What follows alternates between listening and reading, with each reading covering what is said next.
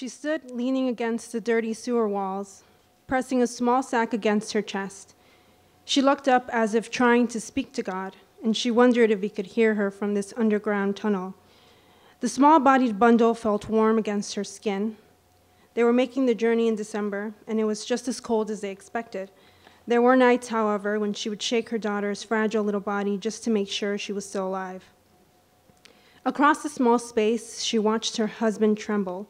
He clenched his jaw tightly and held his hands by his side in fists. He stood in a large puddle of brown water in his socks. He kept his gaze lowered. Truthfully, he was embarrassed. He felt like a schoolboy, forced to stay in a corner and face the wall. And surely he looked like a schoolboy. Without his boots, his long socks revealed his feeble limbs and webbed toes. There were small light bulbs hanging from the ceilings of the tunnel, but it was too dark to have seen him approach them with a gun in hand. He demanded that her husband hand over his boots. Her husband was prideful and stubborn. This they shared in common. So naturally, he refused. The man kept pointing the gun straight to his head, and he wasn't flinching. He was serious. And of course, her husband stood her ground. He wasn't spectacularly built, nor was he trained in any special ability. In fact, he was a tall, slim man weighing about 180 pounds. Nothing about him was menacing. His wife's piercing scream echoed through the tunnel. "Give it to him," she cried. His daughter, startled, had begun to cry, the first sign all night that she was still alive. He handed the boots over, and the bandit sprung across the puddle and skidded away. The gun was probably fake, he muttered. So now they stood in the dirty old sewer trying to make their way to America, the promised land of opportunity. Maybe she was holding on to a false illusion. After all, she'd heard the stories. Her sisters had come here only to end up as maids for some grouchy old ladies, but grouchy old ladies didn't care. They were undocumented and they paid in cash. As she stood in that tunnel, she began to rock her arms back and forth. The whole incident had startled her child, but she needed her to go back to sleep. She still had to finish the journey, and it sure as hell was not going to fail because of a crying baby.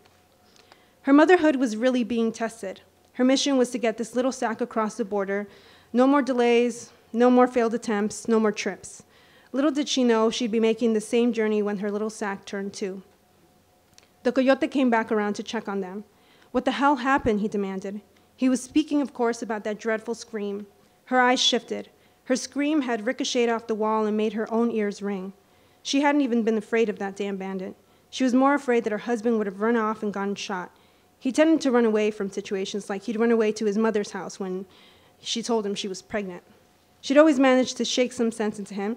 She'd stalk him outside of his mother's home, curse her off, and then force him to go back home and apologize.